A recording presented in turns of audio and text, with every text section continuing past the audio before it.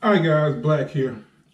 I was watching something yesterday or the day before, and I found out about an oil that I didn't know exists. The oil is called Zero W16, and I heard that Toyota and Honda uses this oil.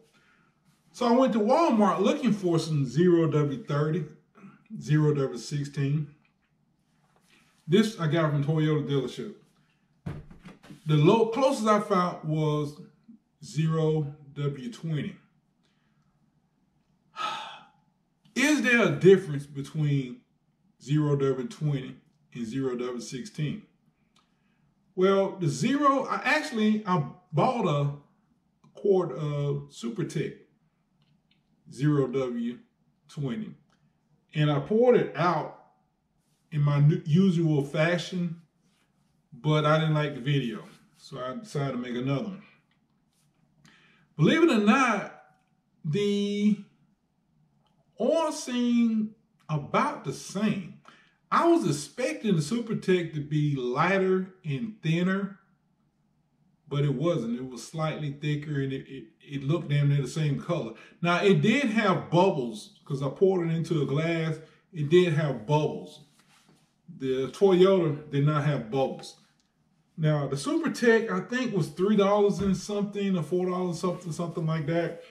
And this was only $7 at the Toyota dealership. I was surprised. I was expecting it to be about $9 or $12, something like that. Now, the Toyota oil smells different from the SuperTech. SuperTech actually smells like oil. The Toyota smells like, almost like it's got a little bit of starting fluid in it. You know, it's got a more sophisticated smell, if there's a such thing as that. But the question is this. I've watched some videos of people talking about they're not going to use it, they wouldn't use it, the oil is too thin, and Toyota just wants you to mess up your motor so you can come back and get another one. Come on, man, get off that. You know, some years ago, I remember when 5W30 came out, my father said the same thing. You know, man, I'm not putting that oil in my car. It's too thin. It's too thin. It ain't gonna last long. It's like water. That was 5W30. I can't tell you when it was. Probably, I can't tell you when it was. But anyway, like I said, and now 5W30 is considered thick oil compared to all this new stuff like Zero W16. Honestly, guys, if I went out and bought a brand new Toyota and this is what it required, I would be getting oil from the Toyota place. Now, why would I get Toyota oil? Some people say, Black, Toyota just take some oil from such and such and put their name on it. I don't think so. Now, I can't say from looking at the oil, I can't say from smelling the oil that it's a better oil, but it does smell completely different from the 5W20 SuperTech. Even though it looks almost alike, it smells different. But again, if I bought a new Toyota or I knew anybody who bought a new Toyota, I would tell them to only put Toyota oil in there. No, I'm not saying you'll mess up your engine by using Motorcraft, or not Motorcraft, but Mobil 1 full synthetic or any other full synthetic.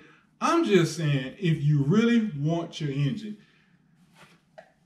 what is it, something special in this oil that'll help the engine last? Maybe, maybe not. But again, if you really want your Toyota to last, put the Toyota oil in there. You know, I mean, that's one less thing you have to worry about. I mean, because think about it, there may be something in this oil that's designed to help your engine last longer. You know, I did some reading. I only saw this once. I tried to go back and find it again. I can't find it. This guy was talking about there was some kind of additive in BMW oil that was supposed to make that V10 M5. It was supposed to protect the bearings. Okay, a lot of people, when they bought the BMW, they didn't want to spend all that money for the BMW oil. So they put Mobil 1 or whoever kind of oil they wanted in there, thinking that they was, you know, getting by. But he was saying that there was some kind of special additive in that BMW oil that was supposed to protect those special made bearings in that BMW. And people who did not use BMW oil, or people who just went too long before changing it, it wiped off the special coating, and that's the reason why the bearings went bad. Now, anybody who watched any of my videos, they know I can't stand additives. I don't believe in additives. But there's one additive I have 100% belief in. And it's not an oil additive. It was actually Rein. Now, when I had my 96 Tahoe, okay, I decided to change the oil in Rein. And I don't forget where, but somewhere I read it used a special additive that you had to put in the gear oil, okay? I went to GM. I bought this additive. It came in a little small shampoo sampler size bottle. And you pour it into your gear oil and you pump your gear oil into the Rein. Now, what made me change? The first time I changed, I just changed it because it probably had never been changed. Okay, whenever it rained, I spin around, I spin wheels, I do no nuts or whatever.